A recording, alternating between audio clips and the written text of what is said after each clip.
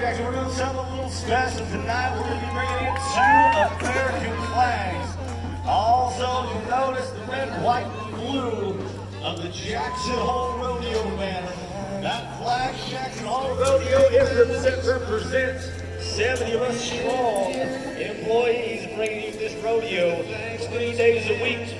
Also, you'll see Miss Dowley Wilson down there. She's got the banner of the great state of Wyoming. Wyoming became the 44th state to join the Union in 1890.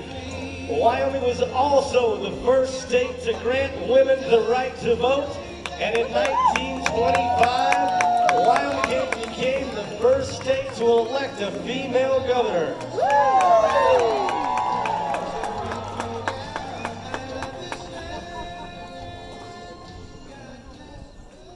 And ladies and gentlemen, as we rise and remove cover, we bring to you a lady that's celebrating her 244th birthday.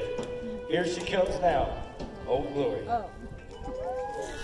You see, from July the 4th, 1776, that flag brings to you good tidings from the Statue of Liberty to the Brooklyn Bridge, a World Series baseball game, or a National Finals rodeo. She's 300 million Americans strong and 300,000 churches worldwide, where our people go to worship where they see fit.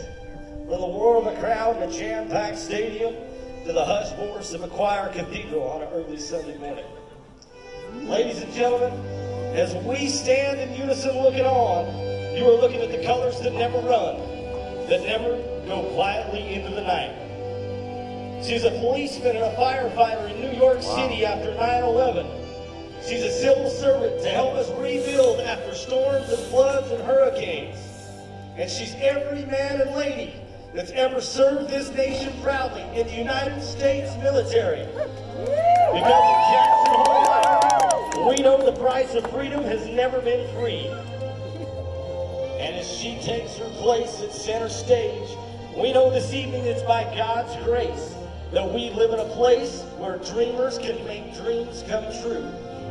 And that's why we love the colors of the red, white, and blue. We ask you, rodeo fans, how many proud Americans do we have here with us in Jackson?